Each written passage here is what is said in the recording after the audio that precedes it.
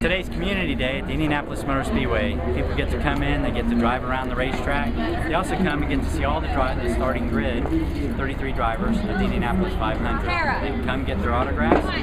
So it's a fun day for everybody, especially the fans. They've been here for the weekend of qualifying, now we're getting ready for the race. It's a beautiful sunny day, so always good times and always enjoy it. I'll be out at the Indianapolis Speedrome tonight for John Andretti night, who won the championship way back in the 80s. And then of course the Jeans and Jules event later on this evening. So plenty of things to go yet tonight, but all good fun.